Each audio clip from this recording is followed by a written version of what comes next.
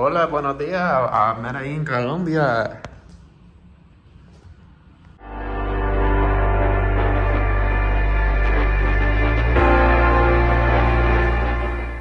Hola, what's up? Today is our first full day here in Medellín. We're going to be headed up to a graffiti tour. So on the way, we're going to be hearing about Pablo Escobar and las guerrillas. That, I gotta give you a little context of Medellín. Okay. So let's talk. Well, let's go way back to the 50s. In the 50s, 1950s, was when the guerrillas started getting created in Medellín. In Colombia, right? So guerrillas are illegal armed groups, right? Revolutionary groups, forces that at the beginning they were created as an opposition for the government, right?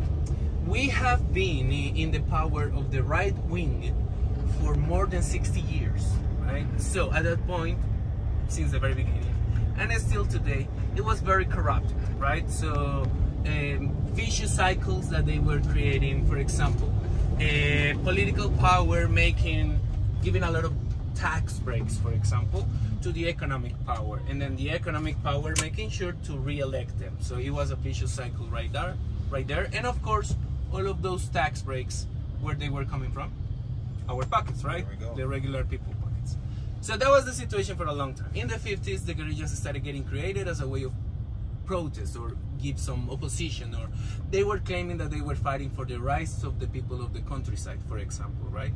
But contradictory, they were the ones that actually brought violence to the countryside. They were doing that in a violent way.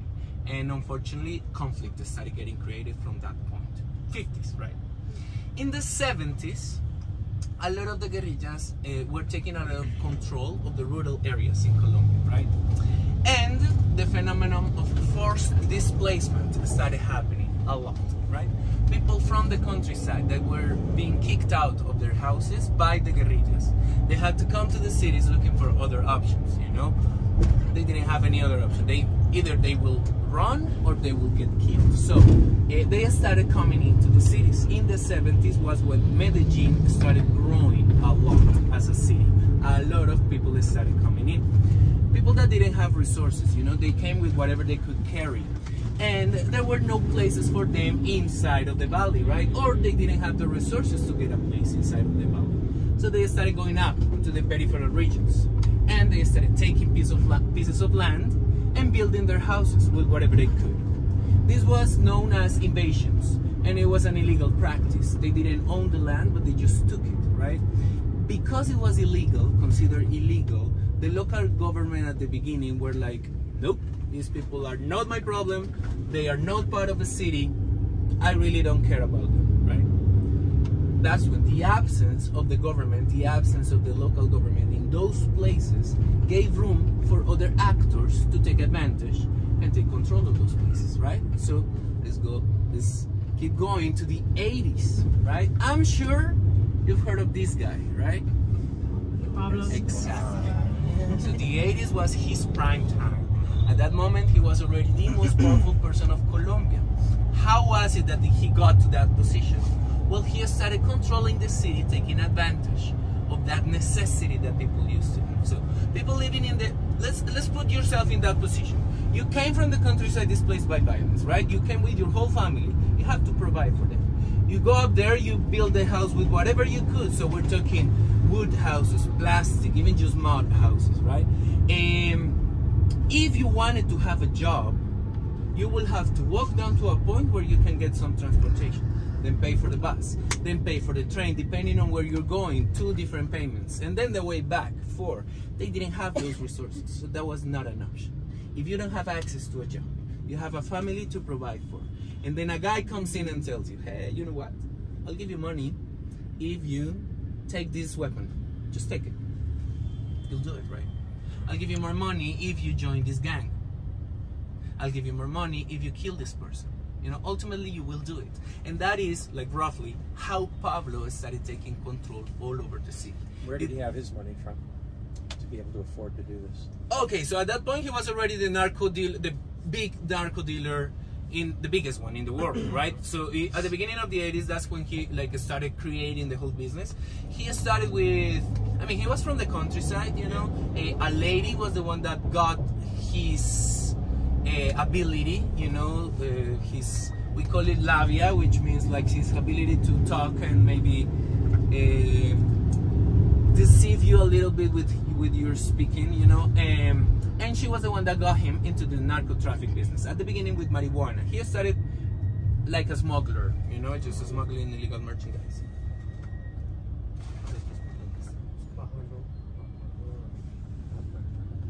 Este es Jumbo, sí, ya.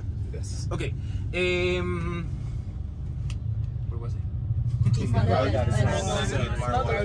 Yes, so he started smuggling merchandise. Then he got into the narco traffic business, specifically with marijuana, because this lady got him into it, right? And he was the one that actually kind of created the whole narco traffic business with cocaine, specifically, right? At that point, he was already running the business. He created the whole, like routes, for example, the whole business contacts, whatever he needed to. I mean, he created the whole system, right? At that point, he was already that person. He had already a lot of money. Look, guys, his biggest challenge during his whole life was how to move the money. Because one plane of drugs meant 3 planes of cash.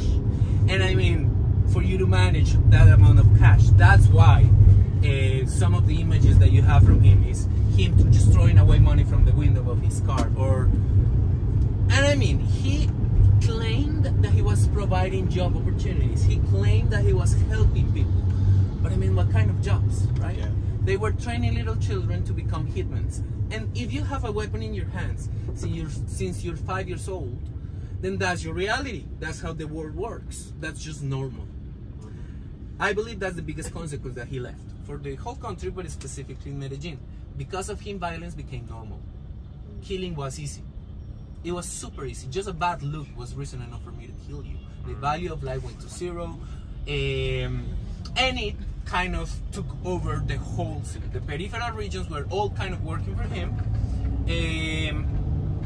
and then he was also controlling the rest of the country through the guerrillas. So he was quite a businessman, you know. He started negotiating with the guerrillas. He said, look, I have my drug laboratories in the jungle. You live in the jungle. You know the place. Let's make some business.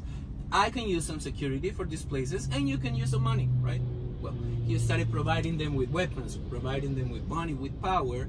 They started working for him. You know, just the fact of aligning all of the guerrillas in one same objective, that was quite a feat. And then the guerrillas forgot whatever they were fighting for at the beginning. They forgot whatever they were creating for, and they just went in for the money, for the power, into the business, right? So 80s. At that moment, the city here in Medellín, they realized that these people in the peripheral regions, they were not going anywhere, right? They couldn't keep ignoring them. They started providing energy, you know, sewer system, water, all of these things, but not security. You know, of course, the security like entities at that moment were focusing on this guy, right? But again, because they didn't have presence there, then things kept going as they were, right? Again, violence, people growing in that context, the value of life got to 0. Prime time of Pablo, the 80s, late 80s and early 90s was the most violent period of time of Colombia, right? The year 91 was when we got labeled as the most dangerous city in the world, because that year we got to 9,000 assassinations in one city in 1 year, right? And the year 90 was not 9,000, but it was 8,000 and something. The year 89 was not 9,000, but 8,000 and something. So it was a very, very violent period of time. I mean, just to give you an idea, the thing is that at that point in the early 90s was when violence moved from the countryside, from the rest of the country, into the big cities. So this was the first time that people in the big cities, privileged people, you know, people with money, with resources, were touched by this war, you know. So that was the moment when it became real for them.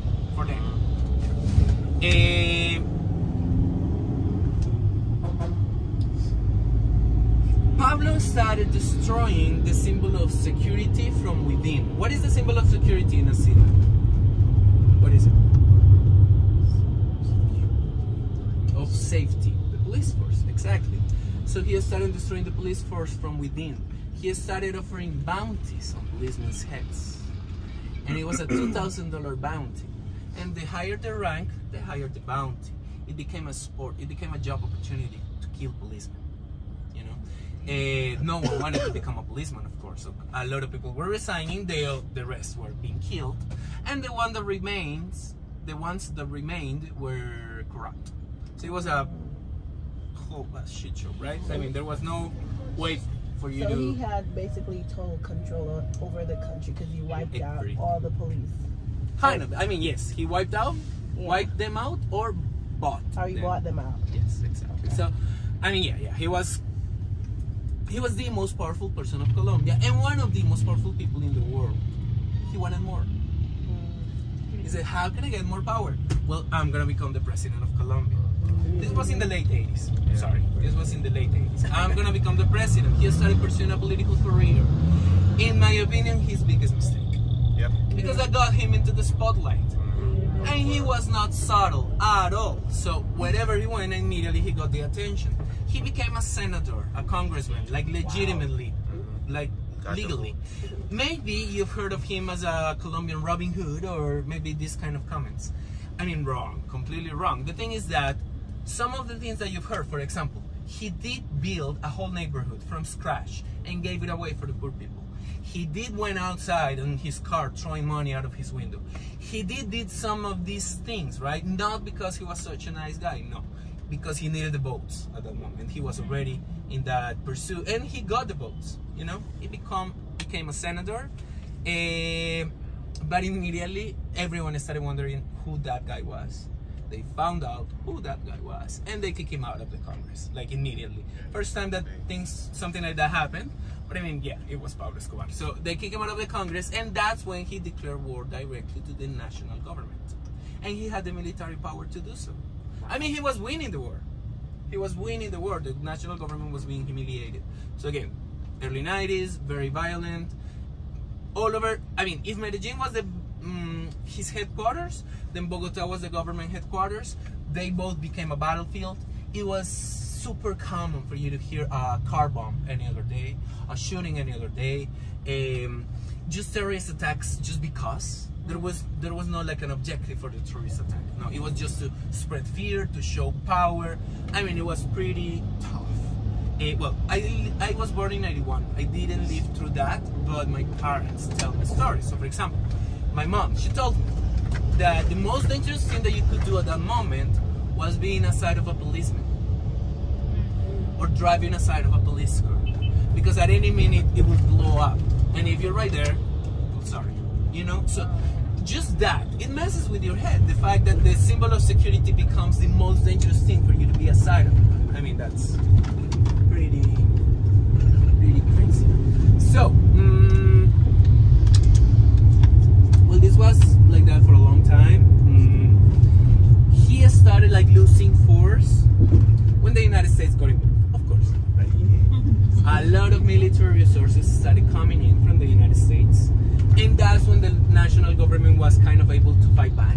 You know, they started hitting him hard, you know, destroying drug laboratories. He was willing to fight. I mean, he was not letting that go. But his family was in a different page. You know, he was always with the idea of never leaving Medellín, because this was his place. He was not, I mean, a lot of people told him to go to a different place, manage operations from a different place. He was never a fan of that idea. And his family was with him until the government started fighting back and they started receiving like big hits.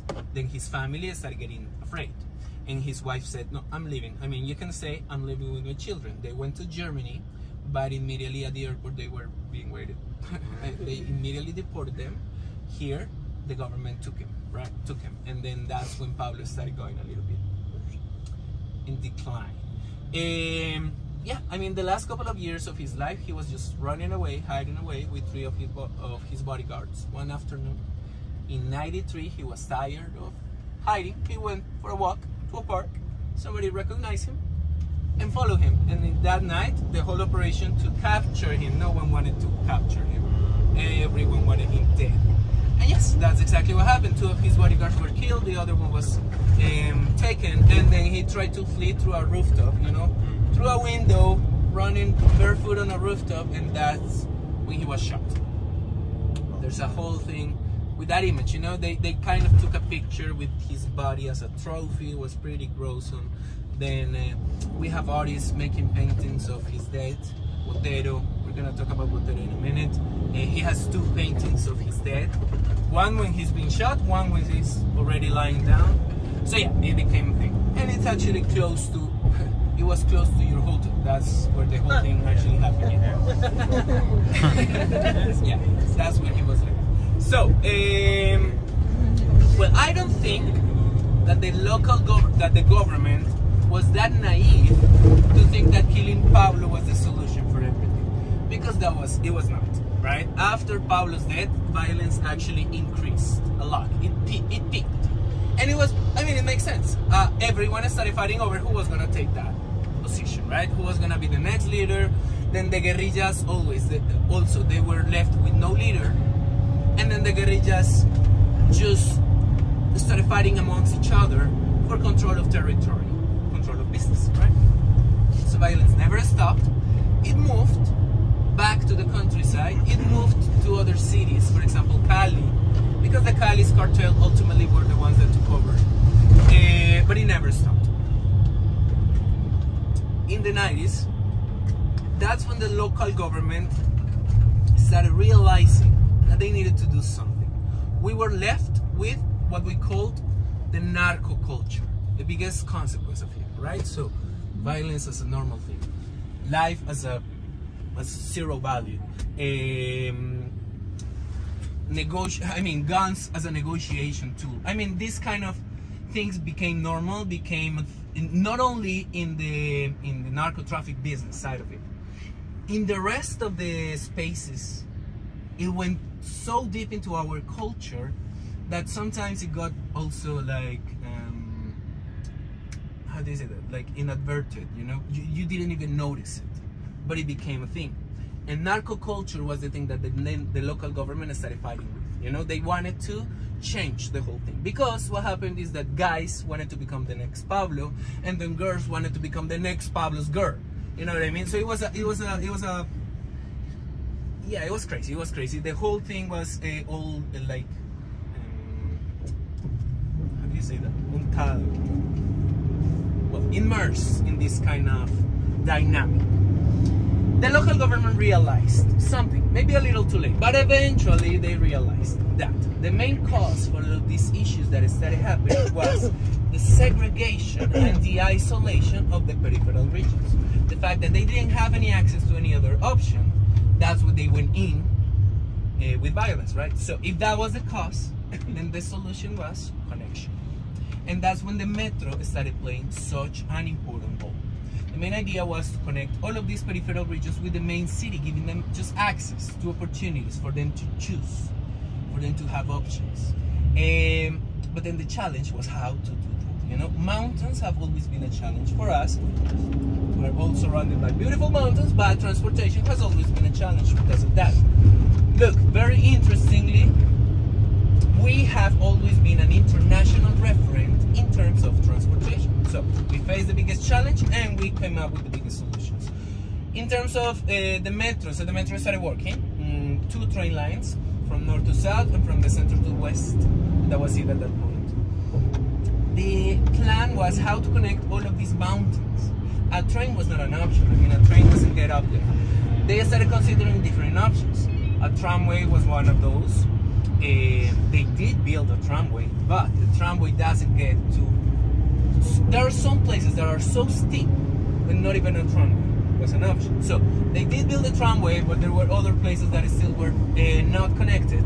And that's when they came up with the brilliant, genius idea of using a cable line system as a massive transportation system, right? Normally, where would you see that kind of technology? Ski resorts. Exactly, right? Ski resorts, maybe tourism. In some places they use it for tourists. this was the first city that decided to use that same technology, but for massive transportation. And it was such a success that they kept going, right? Today we have 6 different cable line systems around the city. Again, as I told you, we are an international reference. I have worked personally with different groups from Brazil and Mexico, groups of scholars, you know, university professors and mayors of different cities in Brazil that came here to analyze how is it that the project went through, you know, what was the impact, how was the process and everything for them to replicate. So now I know that Mexico has it, Brazil has it, Bolivia, Peru, Ecuador. In the next video, we're gonna go up to cable cars and then go on the graffiti museum tour.